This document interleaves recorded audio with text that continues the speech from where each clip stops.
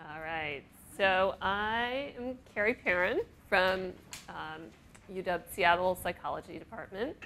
And I come here this time, right about this time every year. And I always joke that I live on Vashon Island. And so if I had a little boat, I could just like literally, where I live is right across the water from here. Like I can see my road from here. So, but instead it's a little bigger trip. But I always like coming, and you guys, as I said before, you're going to have to ask a lot of questions, but you'll all get very good attention. So there's a few things that I want to cover kind of broadly about our department, our major, entry to the major, and then let you guys ask any questions you have. And so one thing is just kind of largely speaking, what is our major about? What do we focus on? It's a really good, broad-based introduction to different fields within psychology. We have faculty who work in child development, in social and personality. We actually have a very recent MacArthur Foundation Award winner, which is a big deal. And she works in the social personality area and works with transgender and gender nonconforming youth and their social development, so that's pretty cool. We have folks in behavioral neuroscience, animal behavior, child and adult clinical, and cognition and perception. And so the classes that you'll have access to will be, many of them taught by people who are doing that current research right now. And so you'll get some of the frontline information, which is always cool. Come get cookies. Don't be shy. Get cookies. Seriously.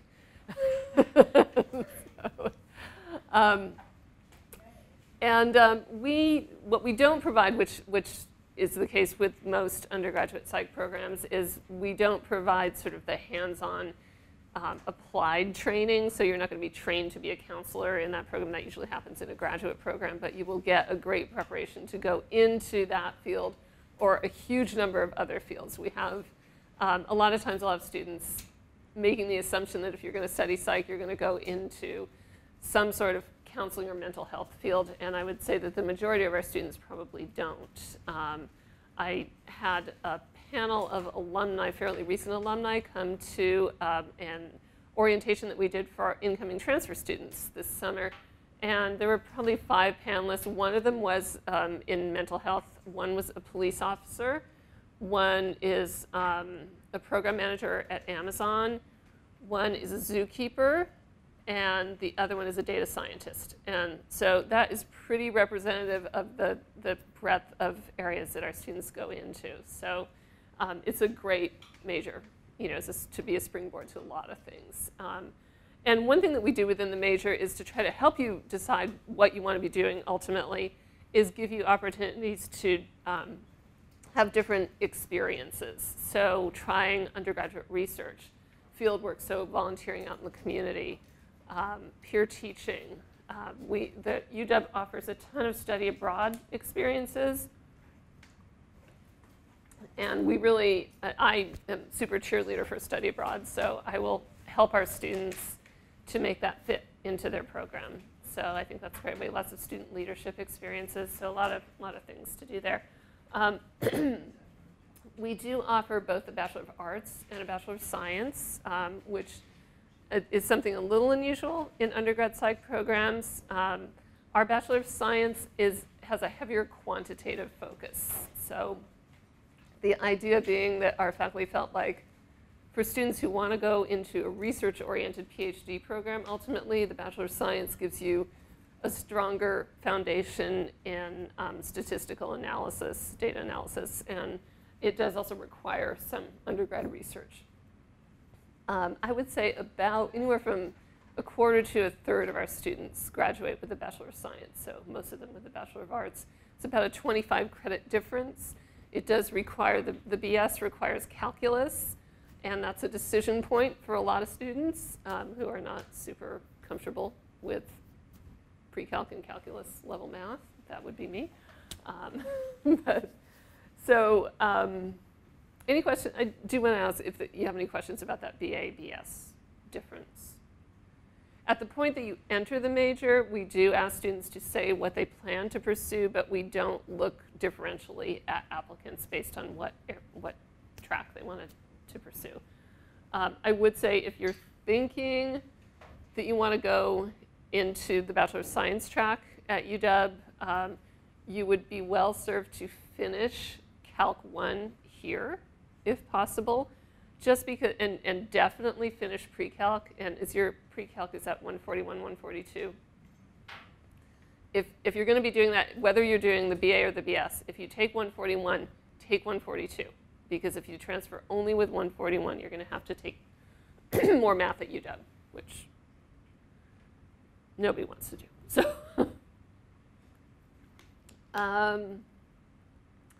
admission to the major is quarterly, so we take applications every single quarter, including summer. It's more competitive in summer because we only admit relatively few students. We look for completion of intro psych, biopsychology, psych research methods, and a math class, either at that pre-calc level or at the, do you guys call it 116 or 111? 111. So either 141, 142, or 111 is what you need. Getting over a cold, so voice is not great. We look for really very specifically for the cumulative GPA in those 3 psych courses. The math needs to be a 2.0 or higher, but the cumulative for the 3 psych needs to be about a 3.2 or 3.3 to be competitive. Highline offers all of our prereq courses, so if you have the opportunity to take them here, that's awesome. If you don't, then they'll be available for you when you come to UW, and we offer them every single quarter. And we have transfer students coming in fall quarter and winter quarter, some in summer also, but primarily fall and then winter. And we save spaces in those classes for our incoming transfer students because they register late. So you're pretty much guaranteed to get whatever you didn't finish here in your first quarter. So that way you'd be able to apply in your second quarter. A lot of people will talk about it being a highly competitive major. And you know, it is among what at UW they like to call now capacity constrained majors, which means competitive.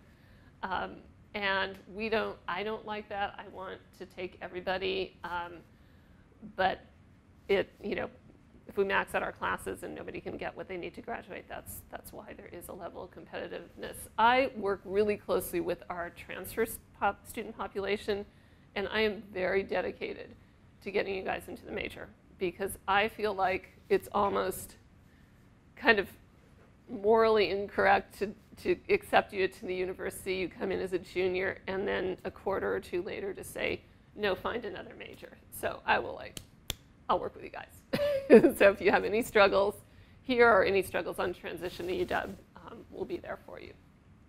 So we're very approachable in the advising office. If you do transfer in fall quarter, we will have special transfer orientations for you. And then in fall quarter, I lead a 2-credit class that's specifically for first quarter transfer students to give you a really in-depth orientation to the major, the department, resources available to you. And they're usually, I think this quarter I have 64 students, and that's we probably had 80 incoming transfer students, so it's the majority of those students are in the class. And it's also a nice way to kind of find some community and have a softer landing, perhaps. So you can watch for that if you come in fall quarter. Some students have questions about, will getting an undergraduate degree at UW help me to get into the graduate program at UW? No. So generally speaking, it's considered sort of academically healthier to go somewhere for your graduate work other than where you do your undergraduate. But that being said, we do, out of the very, very few students that we admit to our graduate program every year, in the 23 years that I've been there, there's always been one of our alums among that group. So overall, tough odds, probably admitting about 15 to 18 students a year out of roughly 800 applicants. it's intense, but it is a highly research-focused program. So if that's not the area you want to go into, that's not where you should be anyway. So, but we'll help you out a lot when you're at UW if you have questions about grad school. My colleague Vicki actually every fall quarter has a seminar where she works specifically with students who are exploring grad school and takes them through the process of finding places to apply, tips on the GRE, writing personal statements. She's just like a wizard at that, thinking about, letters of recommendation, things like that. So we'll give you a lot of guidance on that. So we do, there's in the advising office, there's myself and 2 other advisors, Cy and Vicki, and the purple handout, I believe, has all our names on there and contact information. So always feel free to reach out. Reading my little notes. So any questions at this point? Yes?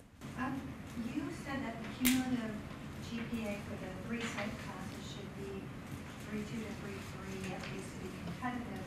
But on this handout, there's a little asterisk that says minimum 2.5 cumulative for 1. So it's 2.5 to be considered, and you're not going to get in with 2.5. And in fact, for the last several years, in every quarter except summer, so summer, again, much more competitive, but fall, winter, and spring, it's been a 3.2. This quarter it was a 3.3, just because we had an unusually large number of applicants, and even cutting at 3.3, we took many more students than we anticipated. So I don't know if that's the new normal. I hope not. I feel like, you shouldn't need a B+ to get into your major, but that's me. So, other questions about accessing the major or classes within it or options? Yes. I was told to take a Psych 250 here, and is that like a substitute for the 209? So that's the research methods. Yes. Yeah. Yeah. Again, if you can take them here, you have a fantastic faculty, and they'll prepare you well to succeed. We will be giving that class in winter. We used to give it every spring, but we're changing when we're giving it. So we're giving it in winter so next quarter, and then we'll probably start giving it again just once every fall. So depending on how long you'll be here, if you're only going to be here the rest of this year, don't wait till spring because it's going to only be given next quarter. But remember, we have space for you if you need to take it there. And it really is the norm to come to UW and still need to take something before getting into the major. But I would say if it's a choice between finish all of our prerequisites, the 3 psych courses, or make sure that your math is done, I would make sure that the math is done. Just unless you love math and are going to plan to do a statistics minor or double major in math or just really enjoy that. But I just typically see a lot of our students who that's a kind of a challenge area for them. And what I always say is, and we actually have a lot of students who transfer in and end up going back to their community college to take math just because the class size is so much smaller. You get more individualized attention. You're being taught by people who are doing their work because they want to be teaching primarily. So it can be a better experience for a lot of people. The other thing that I would encourage folks to get done before you transfer is the foreign language requirement, and at the level that it's required to graduate from UW. And in most cases, I wouldn't talk about what you need to graduate, but to graduate from UW, you need either 3 years of a single foreign language in high school, or you need to be a native speaker of a language other than English, or you need to complete through the 3rd quarter college level of a language. And what you need to get into UW is just through the 2nd year of college level if you don't have high school or native speaker. And so again, I have a lot of people who transfer in, have completed Spanish 102, and now it's been several quarters since they took that, and they now have to finish Spanish 103, and it's kind of it's a good thing to avoid. So Finish your foreign language here, finish your math here, take what psych you can. And we don't, other than those 3 gateway courses, the intro, biopsych, and research methods, other psych courses you take here don't transfer directly to fulfill requirements within the major, but can be really useful as electives. And for example, if you take an abnormal psych here, or a social psych, or a child development class, it's going to transfer you to UW at the 200 level, but you're going to be able to use that class as a prerequisite for upper division courses in those areas. So they're still very useful for you to take. Other things? It's a major that's definitely doable to get done within 2 years. When you transfer, I think a lot of people have concerns. It's like, I get there, and am I really going to be able to finish, on time within my 4 years total? And even with the Bachelor of Science, which is more credits, the answer is yes, and we'll really work with you to help you do that. We do like to get our students as soon as possible kind of involved in those experiential things that I mentioned before, the research, field work, study abroad, student leadership.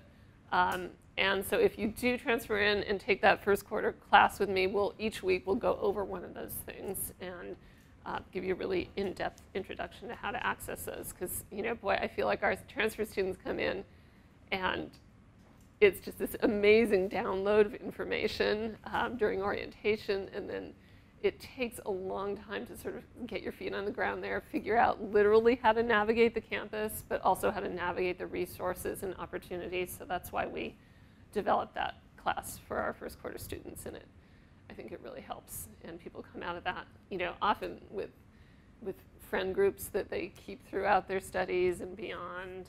And I always have usually 6 students who were in the class the prior year who are peer leaders, and each of them has a mentor group, and so it's pretty cool.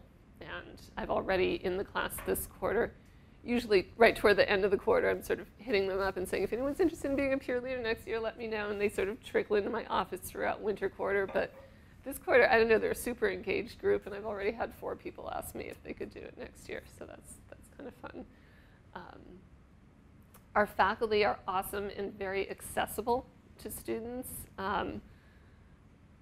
We do, at our summer orientations, have faculty members come in and talk about, kind of what they do, how they interact with students outside the classroom, why you should come to office hours. How many of you guys go to office hours now? No? Okay. Whoops. No, that's all right. It's honest. A lot of times folks will feel like, I don't want to go to office hours because I don't have a question about the material, because the instructor covered it so well in class, and I've got my study group, and it's all fine. But our faculty feel like, come, especially because our classes are a lot bigger than these, come to office hours just so they know who you are, and so that you get to know them a little bit. And go, and if you don't have a question about the class, go and ask about what was their pathway like to get to where they are. What do they enjoy about their work? What advice do they have? And it's a great way to start to create those relationships. I think here, you maybe don't do it as much because your classes are smaller and you get to know your professors a lot better, and there's that little bit more time right after class or before class to ask questions. But at UW, it's going to feel a little daunting, because if you're taking biopsych or methods there in your first quarter, you're going to be in classrooms with 200 and 300 students.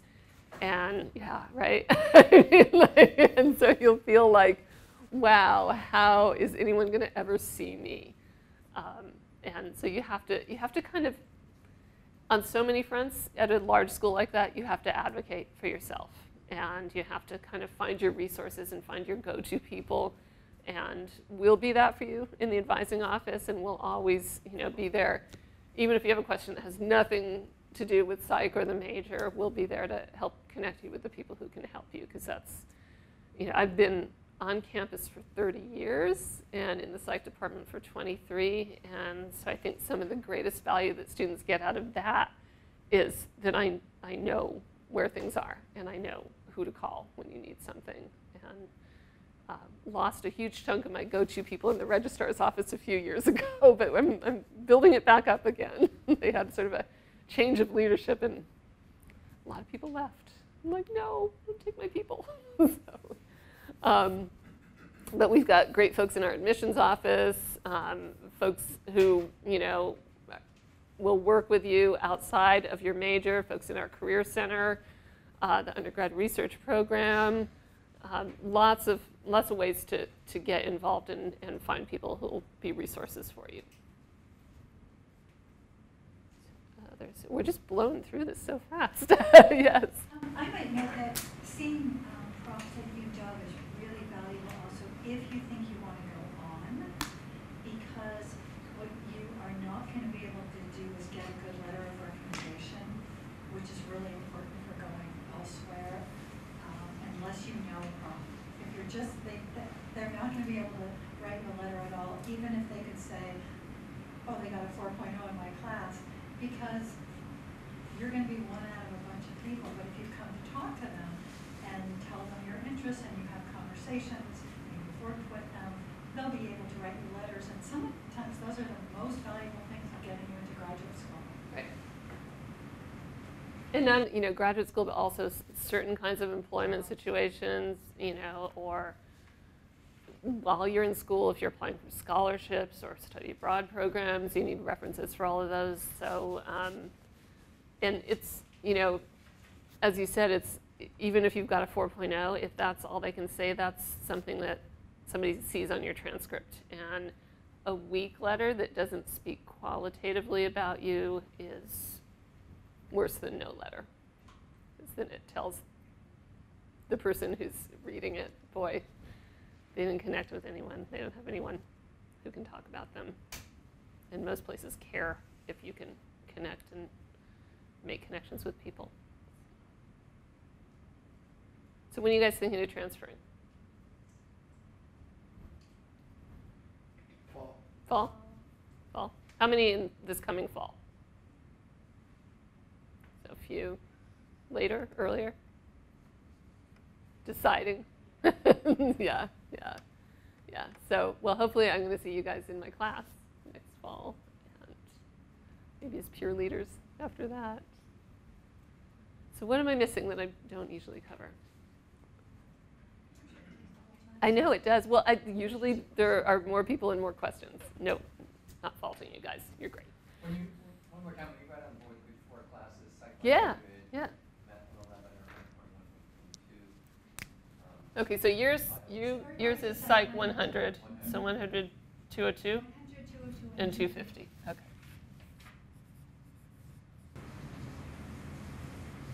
So in addition to your foreign language requirement, either 3 years of high school or 1 year of college, and a big one to get into the psych department is those big 4. Psych 100, Psych 202, which is bio, psych, and 250, which is research methods, and then math. So you can get your AA degree and go to the UW and not have one or more of those done, but you're not a psych major yet. So what would happen if they didn't do one of those? Yeah, if you don't do one, you come in, and actually everyone, even if you've done all of them, everybody comes in as a pre-major. And then for folks who have completed all those, upon entry at UW, you apply to the major in your first quarter. So you would be like the folks who came in like that this quarter were admitted last week. So they're ready to be psych majors for registration purposes for winter. And we help them a lot with their fall registration. If you need to complete one or more of those in your first quarter, you can do that. Apply to the major the second quarter. Quarter in which you apply is you're a little bit in limbo because you're not in the major yet as far as registering for classes, but you know, you finished all your prerequisites, and there are usually a lot of things that folks can still take. And a lot of our students coming in, even if you've got most of your general education requirements done for graduation, need a fair chunk of just elective credits to reach the 180 credits that you need to graduate. So even though we always tell students, even though it feels like it doesn't count for anything, it counts towards what you need to graduate. So it hopefully expands your areas of interest. I mean, it's a big place. There's a lot there. So it's a great way to try things that you never imagined. Yeah.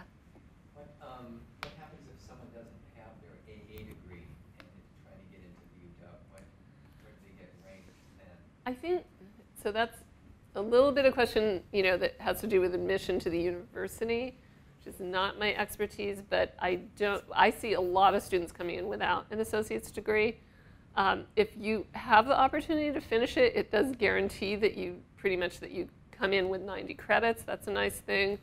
But I think the admissions office does look pretty holistically at their applicants, and I think they care a lot about major readiness. So to the extent that in your statement that you write, that you can say, I'm planning to major in psych, I've taken all the classes that I was able to at my community college, and finished my math, talked with an advisor here, I'm ready, I'm ready to go. I think those are important things. What about grade point for people who have their AA versus not? See, I don't know that much about the sense. It's Are you talking about admitted to the major or admitted to the? Admitted to the UW. Yeah, admitted to UW. I honestly see things all over the spectrum. I see people, just among the folks who are coming in as, planning to major in psych, because I look pretty closely at their transfer records, prior to their first quarter, and I see a pretty wide range of GPAs. I see AAs, no AAs. I see people who have done, a year to 4-year college and then came to Washington and wanted to get residency and wanted to transfer in as a community college student and just take a couple quarters at the community college. So it's all over the place. There is I wouldn't say it's a preference given to people transferring in from the Washington community colleges, but there's an agreement that the UW made with the state that says a certain proportion of students transferring in need to be from the Washington community colleges. So it's the best route in. It's better than coming in as a freshman. It's a lot better than coming in as a 4-year transfer student. So it's really, you've made a good choice, I think. I had gone to something at UW for advisors, and they had said that you definitely don't go anywhere else between the community college and UW. That you have more priority getting in from a community college, even if you've had just a few courses. You don't want to have gone to Western for a quarter and then try to transfer, because they'll say, you're at a 4-year. Right. You don't need another 4-year. So it's good to come from a community college. And we also, I'll let you guys know now, I was just telling my class about this a couple weeks ago. People ask sometimes if we have any scholarships within the psych department, and up until a couple years ago, I had to say, unfortunately, no, we have nothing. Now we have this amazing scholarship that we started offering last year, thanks to a very generous family named the Chandlers, and it is specifically for students who transferred from Washington community colleges. And it is offered once a year as a $4,000 scholarship that you can use for anything related to your education, which is pretty broad. They wanted it to be very broad, and it's in honor of, they had a son who was set to transfer to UW from Bellevue College and passed away a few weeks before. And so they set this up, and they're a fantastic family, and it does go with a preference for students who are interested in working with young people in some capacity. So when you come to UW, watch for that. It's always announced right around this time every year. And we do have another scholarship that is for research travel. So once you get a little farther on in your major, there's a way to get some funds if you're going to go and present some research you've done at a conference, at a national conference, which is kind of a cool thing to do. Anything else? I think you often talk about the kind of other opportunities that people have taken, internships, research. Right. Right, and we do offer credit also for both undergraduate research and undergraduate field work, and for peer teaching. And because and the reason we offer the credit primarily is because we want you to be able to have those experiences and fit them into your schedule. And so if we were asking you to do that on top of a full course load, that's sometimes not possible for folks. The research is working with our faculty in their labs, so you're part of the research team. Students often make a 2 or 3 quarter commitment, so you really get to know the graduate students and the professor in the lab. You get to see what it looks like on the inside. You get to be the one who runs the subjects through experiments, or who watches videotapes of client-therapist interactions and codes behaviors, or in some cases who does care for animals that the lab are working with. We also have a lot of students who go out in the community and volunteer in agencies and organizations in all kinds of areas, in social services, in counseling-related areas, education-related, criminal justice, human resources, all over the place, and try to kind of get their feet wet and get an experience of what it's like to be out there, and to also start networking and figure out where you want to be, where you don't want to be. Because all these experiences do have the potential to really open doors, but they also have the potential to close doors for you, which is not a bad thing for you to think, oh my gosh, I was sure I wanted to do this. I tried it out, and wow, do I hate that. It's too stressful, it's too boring, it's too, whatever. And so this helps you to sort of refine where you want to be. And that helps you both in talking to employers when you're ready to graduate and in applying to grad school. It helps you to be able to really articulate why this program or this job, and to have some proofs to show them. It's great to be able to say, I'm this, I'm that, I'll be perfect for this, but to be able to tell stories and to tell an employer or a graduate school why is pretty important. So, yeah. I know it's scary for students to walk on that campus for the first time, and so what are some problems that you've seen where people don't complete the program and they do drop out, and they do have trouble and all that? I think, and I hear this because I work so closely with our transfer student population, I hear this from them. I think a couple of the things, the things that might trip them up are, especially in the first quarter, it feels like a huge transition, and like a transition that you can't have imagined. You're like, oh, it's a different place, it's a big campus, but there are, some qualities that you can point to and some that seem intangible that just make it feel overwhelming for a lot of people. And so I think when people stumble a lot of times, what's important is for them to know that they need to reach out to somebody, to an advisor, to a faculty member, sooner rather than later. Because as you go through the quarter, we're in the quarter system like you guys are, it's fast. And it doesn't take long to feel like, oh my gosh, I'm so behind. And as you go through the quarter, options sort of move off the table. So the sooner that if you're feeling some stress or some challenge or worry, to come in early and meet with someone is important. So I think it's that I think when folks don't reach out, that is a pitfall often. And I hear also from a lot of students that, especially when they come in as a transfer student, they had things set where they were before. They had, the rhythm of their life going. A lot of our transfer students are a little bit older than traditional college age, may have families, maybe have kids, maybe have jobs that they're working a lot of hours and other commitments, and are often commuting from sometimes a pretty great distance. And I have a student in my transfer class who commutes from Quilcene. Do you guys know where that is? It's on the Olympic Peninsula, so it's out there. And I don't know how his wife was a transfer student too, and she was one of my peer leaders last year, and they moved there kind of mid last year. And I'm like, oh my God, he's gonna do that.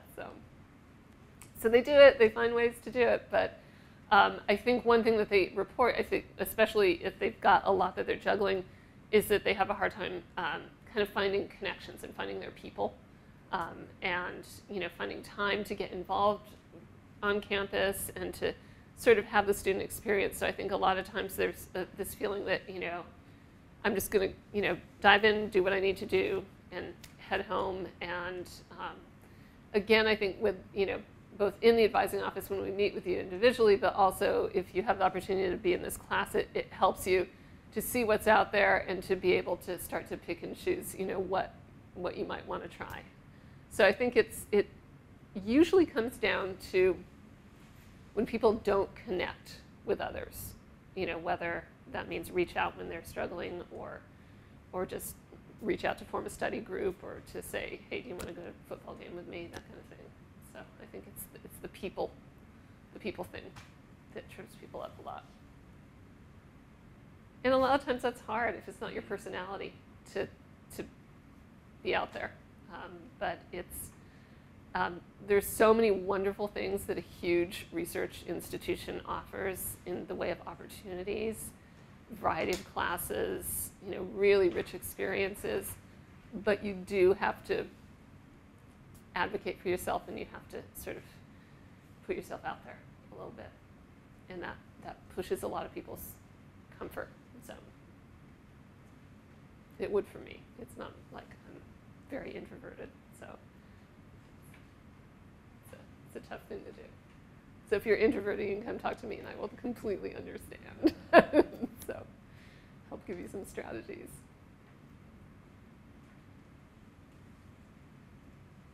So where else are you guys thinking about applying? Western. Western? Cool. Anyone else? You're all just like UW? Yeah. My son's at Central. I was saying that he's having a struggle. He's been there for a couple of years, and I just don't think that the academic sort of classroom thing is where he ought to be right now. But people get there when they get there. So I was so encouraging of him to try to start via a community college, and I'm his mom, so why would he listen? So. You said, I think, the other year something about if students' grades were not up to par in one of those three classes. Yeah, so it's a 3.2, 3.3 cutoff. What happens if when you took biopsych here or at UW, it was a rough quarter, things were going on, or it was just the material was hard for you to get through, and you got a grade that is pulling down that overall GPA, we let you retake. So when you do retake any class at UW, both grades are always on your academic record. So at some institutions, the retake replaces the original grade. That's not the case at UW. But we do, from our admission perspective, you do get a do-over. So we do only look at the higher grade. And if you need to retake more than one class, that happens for sure. That's, what will happen is if you apply to the major and you're not admitted, the message you're going to get is come talk to Carrie. And so I will then sit down with you, and I probably already have at that point, and just talk about your particular situation, what was going on for you, and does it make sense to retake? Does it make sense to think about a different major? But I'll really look very closely with you at who you are and what your experience is. And as I said, I'm pretty dedicated to having our transfer students succeed. So you have an advocate there already. You have my contact info is on the purple sheet. Yes? What does the admission application look like, and are there any tips that you would give? So admission to the major application or to UW? To UW, it's, I know, as I mentioned before, they do what they call a holistic review. So they look at all different parts. Like when my son applied to Central and to Western, they really just looked at his grades and his SATs. That's it. They didn't care about extracurriculars. They didn't care about anything like that. UW looks at who you are and where you come from. So I think it's good to to talk about your journey, and especially, if if you stumble a little bit along the way, like, talk about that. Talk about why UW as opposed to other places. What does UW have to offer that is meaningful for you? What do you hope to experience there? But I think it all, often in so many cases, whether you're talking to an employer, grad school, or trying to get into the university, telling your story is so important, and just being really genuine. And they're real people who read those essays. When it does come time to apply to the major, once you're at UW, for better or for worse, it is completely cut and dried. It is completely cumulative GPA for those three. That's, how many students are we going to admit this quarter? Where does that fall? That's the cutoff. But then I do look at the human part of it for folks who aren't admitted. So it is a numbers game, but it's a numbers game tempered with humanity. You might be interested in, here at Highline, I haven't posted, but in one of your classes they may have announced, there are 2 workshops. One's a personal statement workshop, and probably, I would think it's even more valuable than that, is a transfer portfolio workshop, which that one you have to sign up for. And there are admissions officers from the different universities, so I assume cool. UW comes and they'll look over your personal statements and give you feedback. So if you could have already written it by then, I think it's in November, but you have to sign up for, I think, November 2nd, 9th, which is coming up. And it's a nice, I just feel like, wow, how much better can you get? People will look it over and give you feedback. Yeah. So you could go to both. You could have to sign up for this personal statement, but help yourself write that, and then get some feedback on what you wrote. And if you do have some more questions, a little bit more about sort of what they look for in admissions, my colleague Cy Delgado, who's in the psych department now, worked in admissions for 9 years. He's been in our department for about 3 years. And so you could always say, you could give him a call or email him and say, hey, Carrie was at Highline and she said that you might have some insights. And now he's not doing it anymore, and he's one voice, but he at least is a voice that's been on the inside of that process. And he's a really nice guy.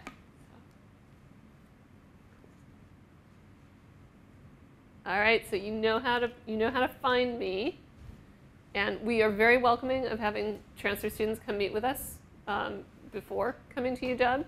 UW does do transfer Thursdays every week, and that includes like an admissions workshop and then different information sessions, and we always have one on Thursdays at 3:30 that is happens every week. You don't have to sign up for it. You just show up in our office. But if that time frame doesn't work for you, give us a call, and we'll set you up for an appointment for a different time. We're happy to do that. We're your advisors before you even get there. Okay? All right. Thank you, guys. I'll put my last little purple one down here.